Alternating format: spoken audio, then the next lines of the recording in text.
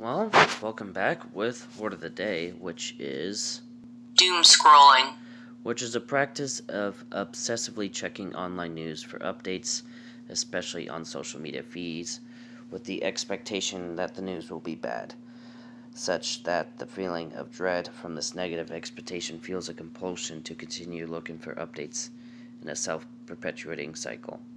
So, Twitter. The folks on Twitter. Yep. That's for sure. And yeah. And those of you, and I'm not trying to call anyone out, but those of you that come to my channel just to see that there's been some nasty earthquake somewhere. Like, anyways, origin. Doomscrolling, one of our top trends in 2020, sounds something like the Doomsday Machine in Stanley Kubrick's movie Doctor Strangelove, 1964.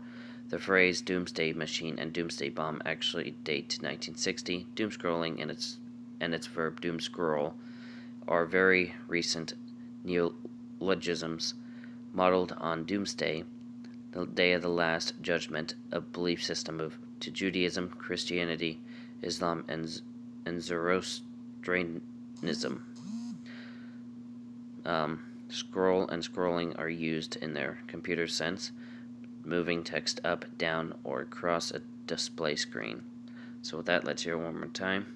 Doomscrolling. Stay safe. See you in the next video.